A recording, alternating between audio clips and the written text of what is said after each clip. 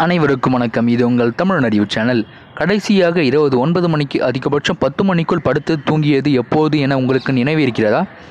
கடந்த 10 ஆண்டுகளில் நாம் தூங்க செல்லும் நேரத்தின் சராசரி அளவு தள்ளி போய்கொண்டே போயிருப்பதை நீங்கள் கவனித்திருக்கிறீர்களா? இரவு 8 மணிக்கு உணவு முடித்து 8:30 மணிக்கு வெளிச்சம் அணைத்து பேசிக்கொண்டே படுக்கையில் விழுந்தால் 9 மணிக்குள் உறங்கி போவோம். அது ஒரு காலம். 9 மணி தூக்கம் என்பது 10 மணியாகி நள்ளிரவாகி இப்போது அதிகாலை வரை வந்துவிட்டது. அதிகாலை 3 மணி 4 மணி வரை கூட விழித்திருக்கிறார்கள். இரவு வேளையின் காரணமாக கண் விழிப்பது என்பது வேறு, என்றோ ஒரு நாள் தூக்கம் வராமல் இருப்பது வேறு. எந்த உடனடி காரணமும் இல்லாமல் தொடர்ந்து இரவுகளில் கண் விழிப்போர் பெருகி கொண்டே இருக்கின்றனர்.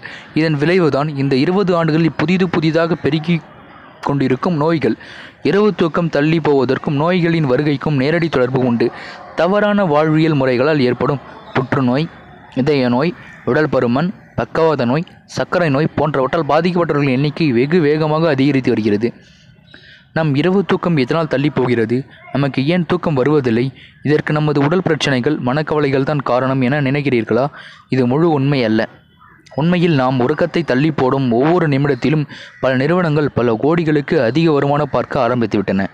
இரவு சந்தையில் தான் இப்பொழுது நினைத்து பார்க்க முடியாத அளவுக்கு கோடிகள் புரள்கின்றன. இரவு சந்தை என்பது முழுக்க டிஜிட்டல் சந்தை. அந்த மாய உலகத்தில் பிரிக்கும் வண்ண காட்சிகளில் மனம் மயங்குகின்றனர்.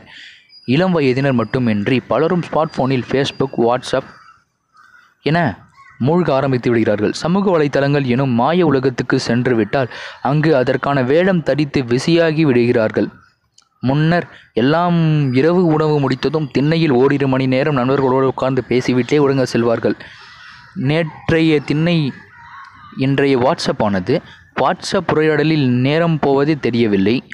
சொந்த வீட்டில் இருப்பவர்களும் கூட வீட்டில் இருந்து கொண்டே சமூக வலைதளங்களின் வழியே தொடர்பு கொள்ளுபவர்களும் இருக்கிறார்கள்.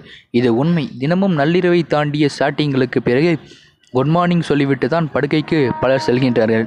இரவு உறங்கி கொண்டிருக்கும் போது திடீரென எழுந்து ஃபேஸ்புக்கில் ஃபோட்டோவுக்கு எத்தனை லைக்ஸ் வந்தது, வாட்ஸ்அப்பில் எத்தனை மெசேஜ் வந்திருக்கிறது என அடிக்கடி செக் செய்து கொண்டு இருப்பதை கம்பல்சிவ் பிஹேவியர் என சொல்லும் ஒரு வகையான மனநல பிரச்சனை என்றும், கண்டிஷனல் இன்சோமேனியா எனும் தூக்கமின்மை நோய் என்றும் இன்றைய மருத்துவர்கள் சொல்கிறார்கள்.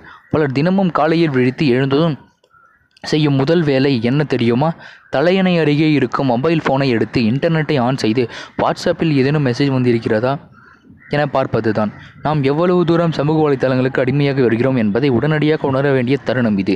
இரவு தூக்கம் தடைபடுவதால் ஏற்படும் பிரச்சனைகளை நாம் மேல் கண்டோம். நமது உடலுக்கு மன சுழற்சி கடிகாரம் இருக்கிறது.